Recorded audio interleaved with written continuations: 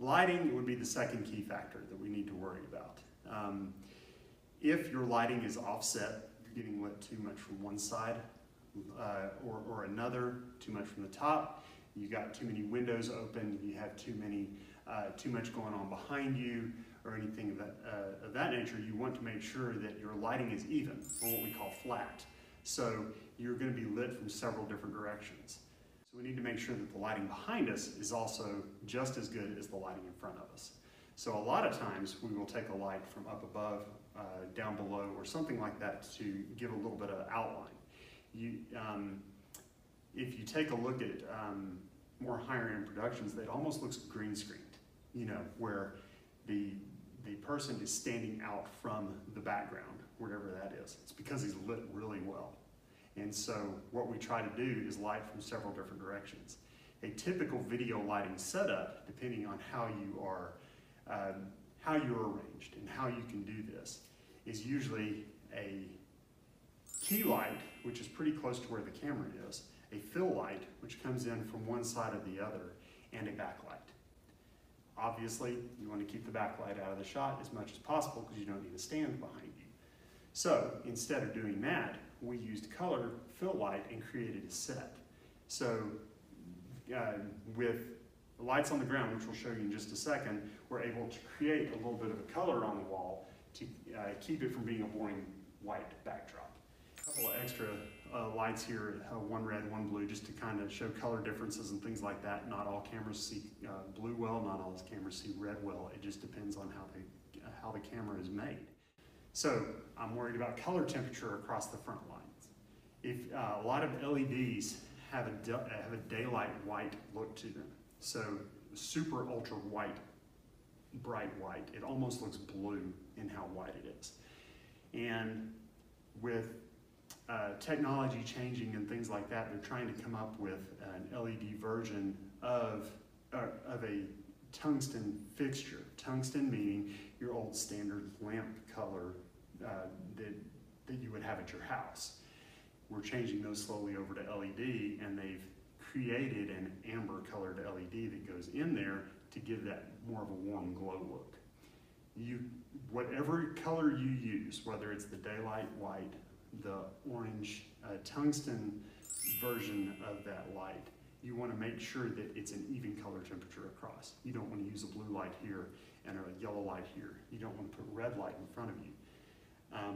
We're not Broadway.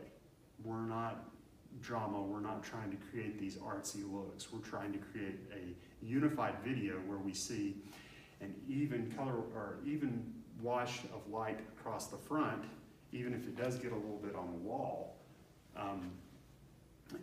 We try to cut a lot of that out due to the Hollywood magic that we do in video editing, but we want to make sure that our lighting is even. We don't want any dark spots. We don't want a lot of pastors have this problem with deep eye sockets. So sometimes we'll do lights from up underneath. I'm in the process right now of actually putting in side lighting as well as my front lighting and my back lighting. My back lighting is more artsy. I use a little bit more, a lot more color back behind, and I could even use different color temperatures because it's a backdrop. Anything that is production lighting, trying to make sure that your videos look good, needs to be even. Now, on the ground over here, which we can point out, and we'll adjust the camera a little bit. I'm using an LED lighting fixture. I'm using a bar to create a wider wash, and then I'm using a par light.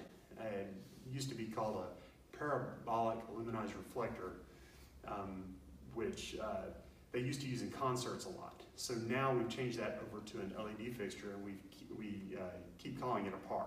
The same LEDs are in both of these fixtures. I just have them set differently so that this one's blue and this one's red, just to show you color differences.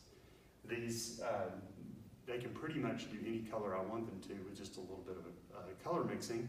I can do it on the fixture itself, or I can use a lighting console and adjust the red, green, and blue pixels that are actually in the fixture to make it a different color.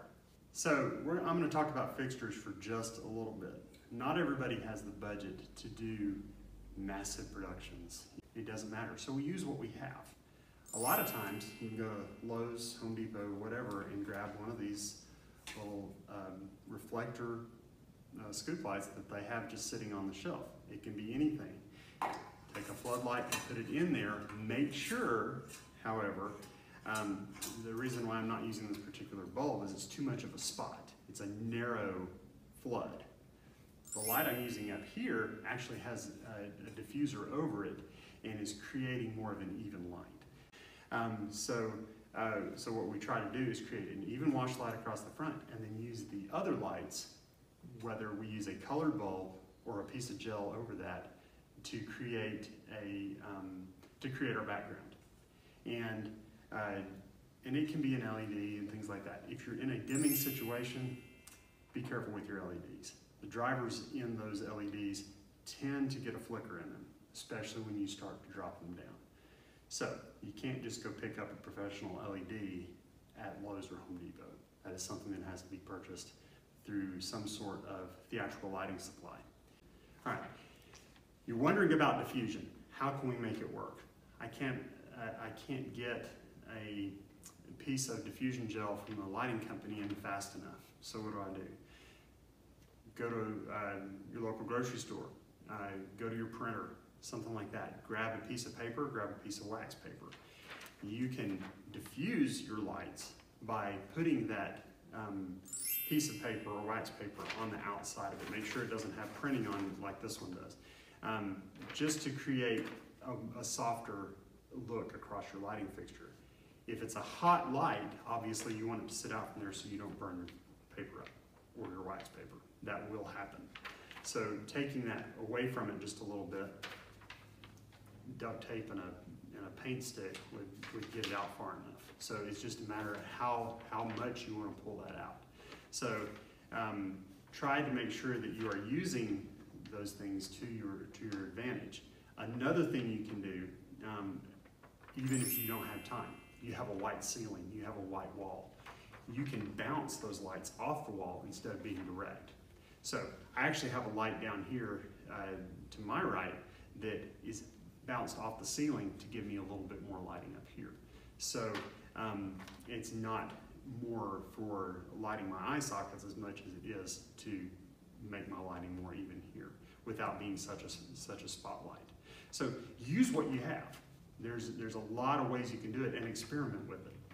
Good lighting is still pretty subjective. Bad lighting, everybody has an opinion.